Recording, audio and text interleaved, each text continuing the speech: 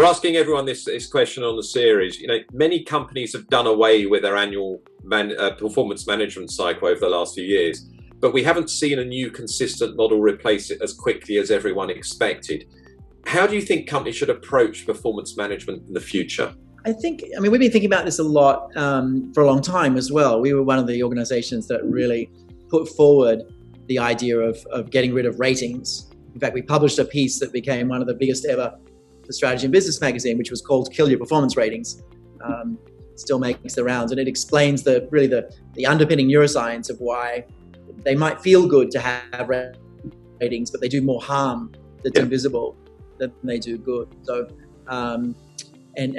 people are catching on to that more and more, the normal rating. So there's been a huge move to what you'd call more continuous performance management.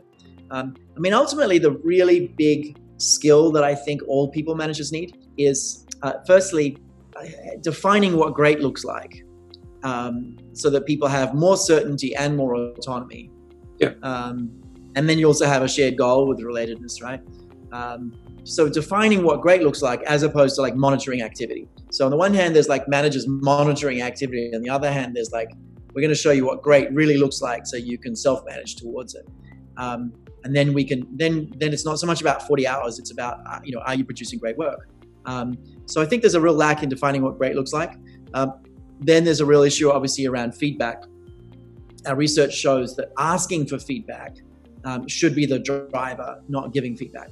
So we want to teach people to ask, because when a manager asks, a peer for feedback, the peer asks back. If a manager asks one of their team for feedback, it creates tremendous trust. Then the team member asks them, and our research shows it roughly halves the stress level for all parties, the person asking and receiving. We published several papers on this. So asking for feedback drops the stress for both sides about half.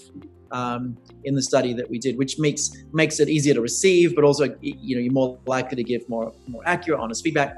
So there's a whole kind of different model around feedback, which should be driven by an asking culture. Yeah. And then the third thing I think is really important is having a growth mindset, is really helping people get better rather than just pushing people to try to look good. Is how can we continually help this person improve and focus on progress? So those are some of the things I think are really central to a new way of thinking about performance management. Is less management, more clarity about excellence. Less giving feedback, more asking for feedback, and really generating insight through that, and less trying to follow up and assess people, and more looking at what's next and developing people. So we think those three things are super important in the next generation of performance cultures.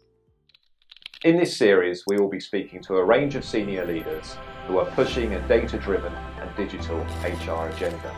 Make sure that you subscribe via your podcast app of choice and also via our YouTube channel for free and regular interviews with the digital HR leaders of the future.